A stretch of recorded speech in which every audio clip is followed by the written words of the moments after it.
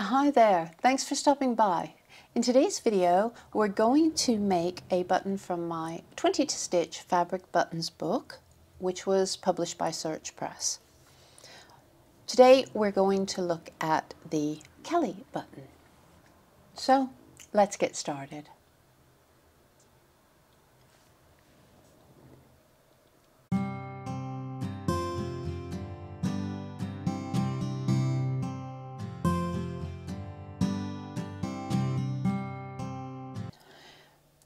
So today we're going to look at one of the buttons in this 20 to Stitch Fabric Buttons book.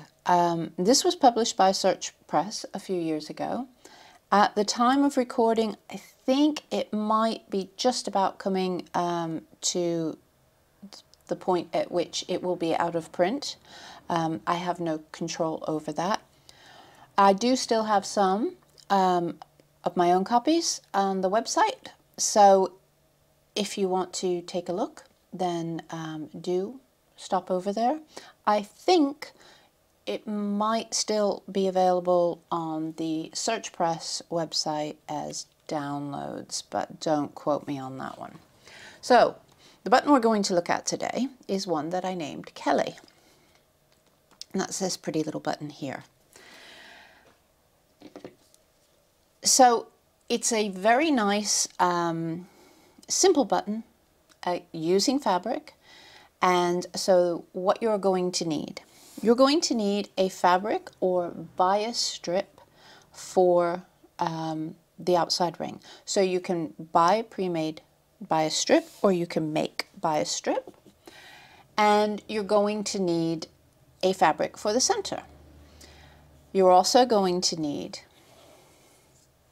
a plastic ring. This one is a 20 millimeter plastic ring.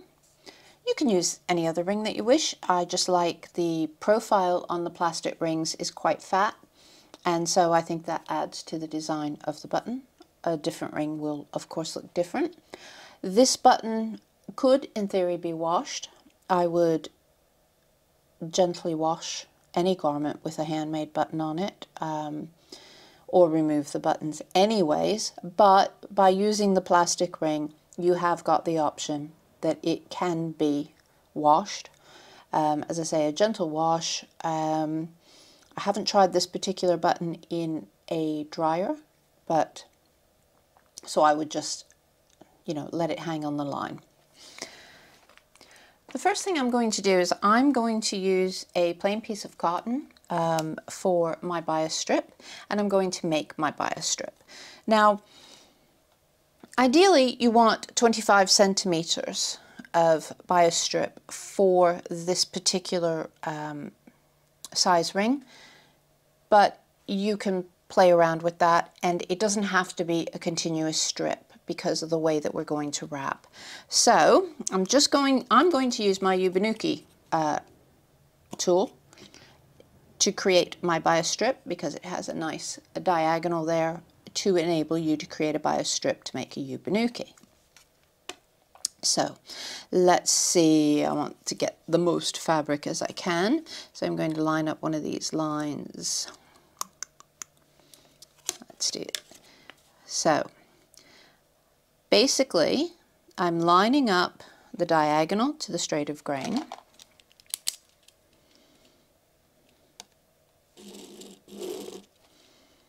This should give me my 45-degree angle.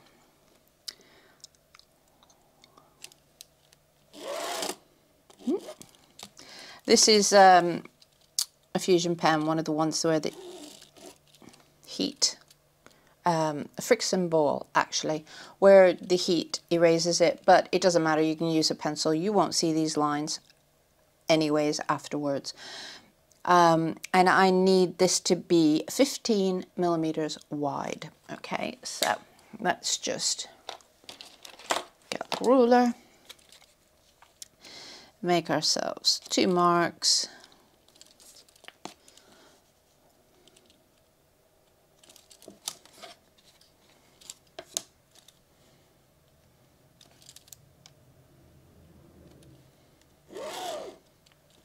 Now because I have marked this as long as I possibly can, I could carry on and make all of the rest for a set of buttons, which of course I highly recommend, because you don't just want one button for a garment. And then I'm going to cut this out. So there's my bias strip, and now we need a circle for the center. So I'm going to use my button templates, and I'm going to use the inside of dot 2 for this. And while I'm measuring, I also need a piece of felt for the back.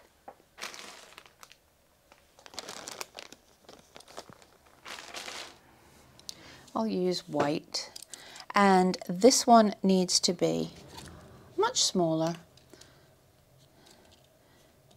We might as well cut this out now, so I'm using the first circle in the template.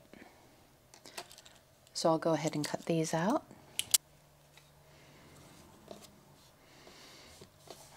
All cut out. Now you're also going to need something to use as a stuffing. A little bit of cotton wool is fine, some wadding if you prefer and you have it, any of those things will count. So now we'll get to the making.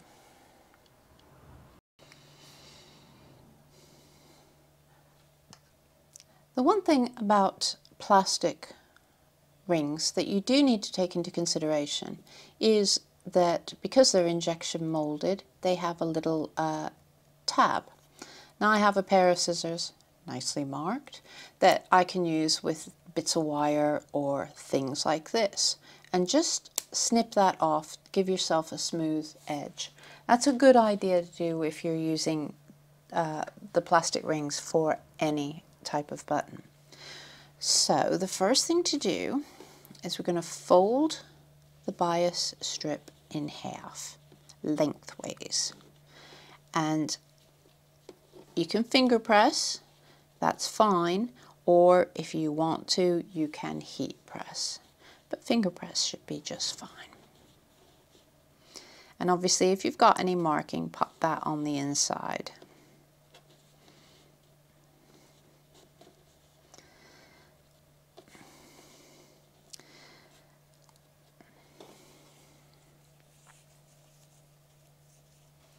I'm just going to trim this straight.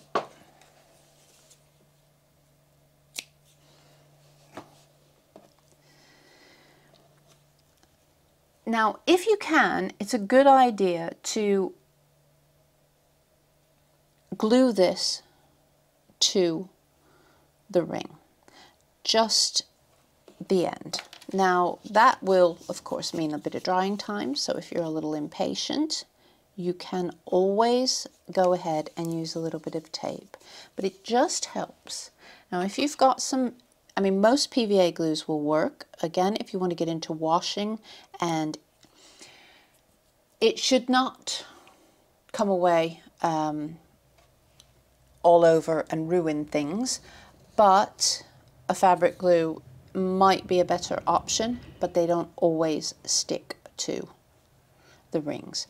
So it's a little bit of trial and error on that. But I've found that if I use a plain PVA as you go through the process, it doesn't tend to cause too many issues with washing, as I said, with a gentle wash.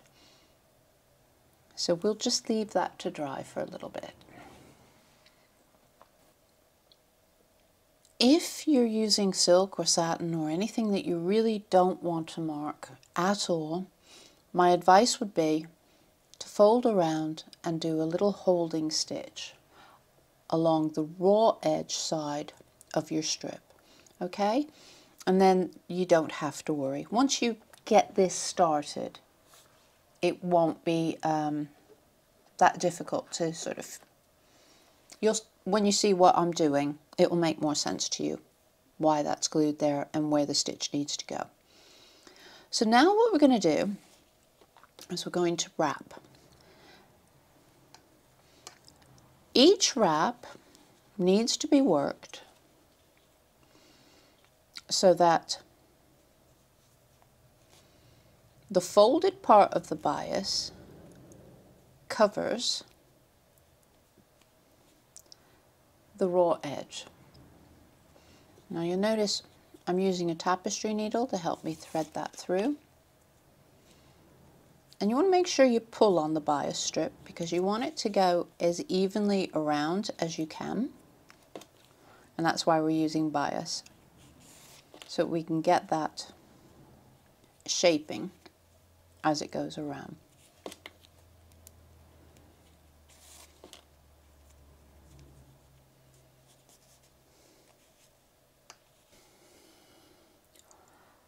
So I'm just getting towards the end. Now in order to cover those edges, what I want to do is just fold in the raw edges as well. Just so that as I cover and work, I'm not going to end up with raw edges. You just need to sort of manipulate this last bit. You can fold the two edges in, or you can fold just the one edge in, just slightly cover over. But basically, you want to get to the point where your last wraps aren't showing any raw edges at all.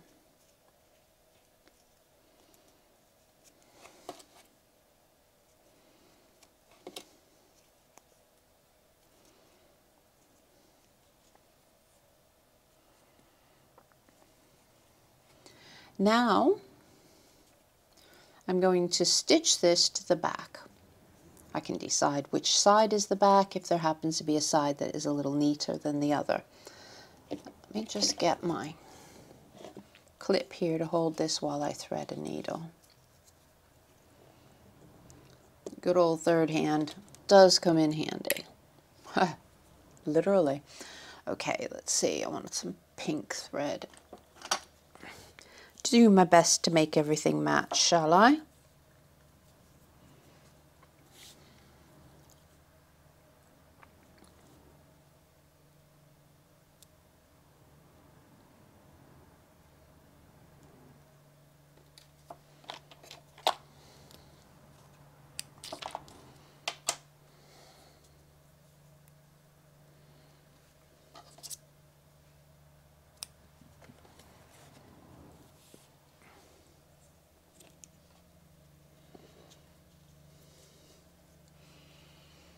Okay, so I've decided this is the back, so I'm just going to put a few stitches in to hold this in place.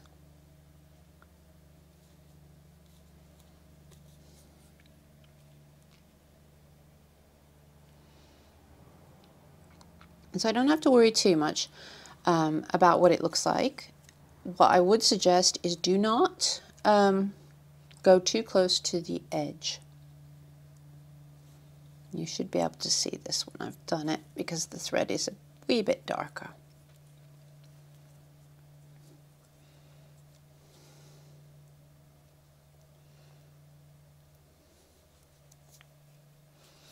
Now don't cut this fabric excess off yet, okay?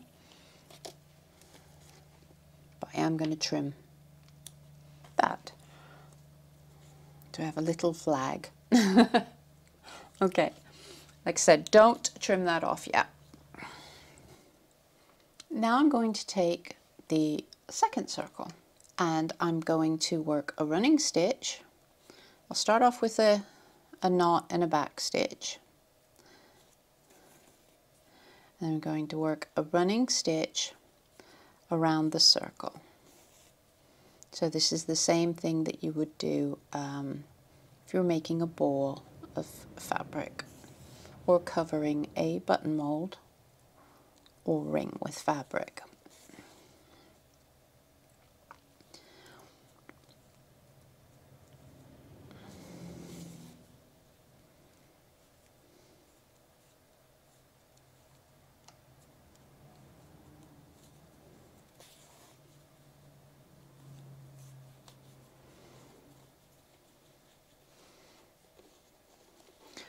I'm going to start to draw that up into a little pouch. And then I'm going to stuff it with a little bit of cotton wool.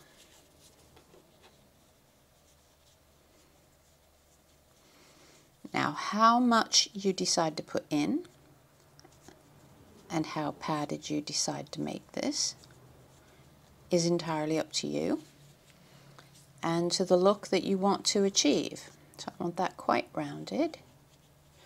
And what you need to do is you need to check that it will fit into the ring. So you will come up from behind and that it's the way that you want it to be. I think I'll put a little bit more stuffing in just to firm that up. And then I'm going to pull that tight. And again, double check up from the back. I think that will work quite nicely. Got a little bit of a lumpy bump there.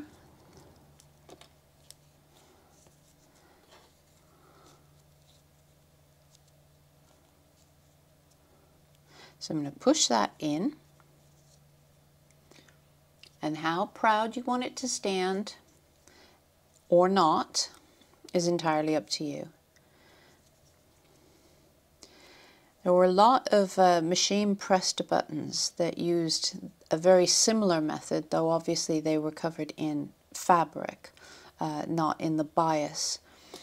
But during the 50s and the 60s, which is partially where the name came from on this.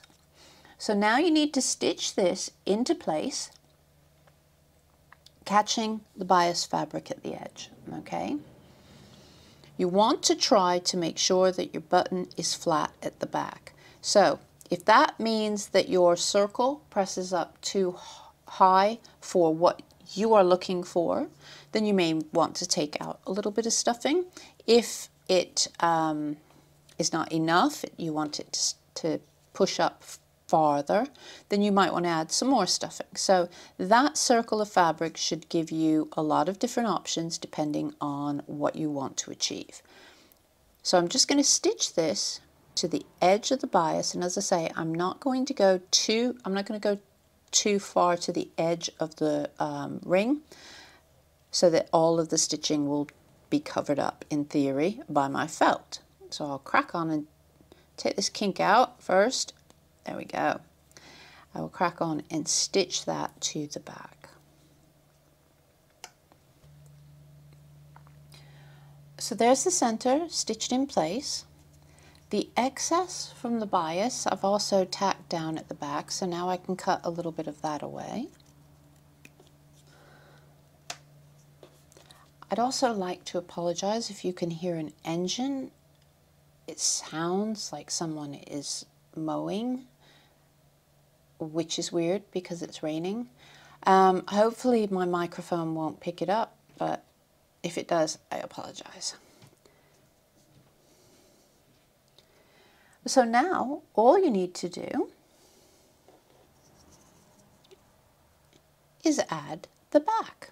So I'm going to trim this down just a little bit more and make it a slightly smaller circle than it is. Just cutting a little bit on the inside of those lines. You could also, of course, use, in fact, I think I'm going to show you how to do it a slightly different way. We're going to use some of the pink. So I've got a small piece of cardboard that would cover the back and a larger piece of fabric that matches the bias that we made, okay? And now what I want to do is fold this over and crease.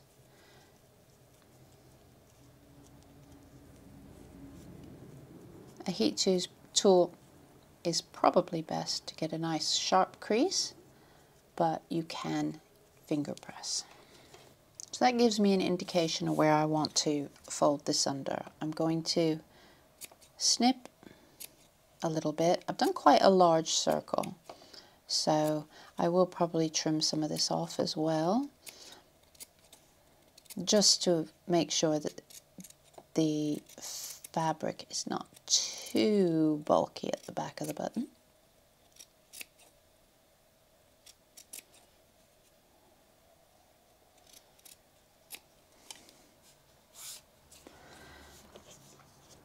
And then what I'm going to do is I'm going to stitch this to the back of the button, turning under as I go along that little crease that I've made.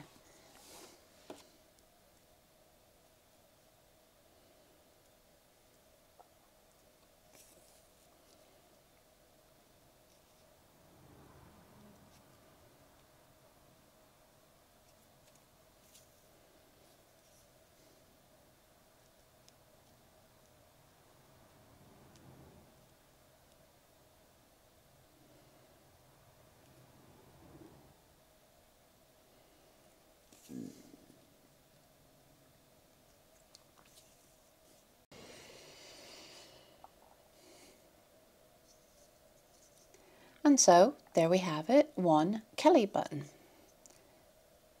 named for Grace Kelly.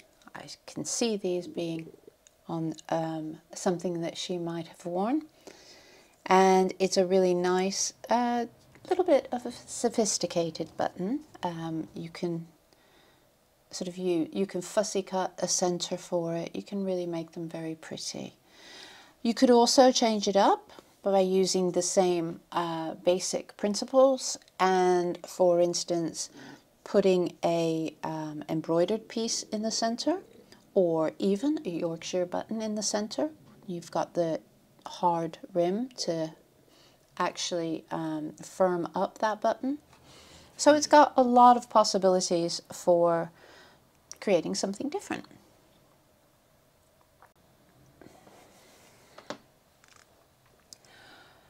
So do please click like and hit subscribe and leave me a comment. Besides the point that I actually really like to hear from you, it does also help the mysterious YouTube algorithms.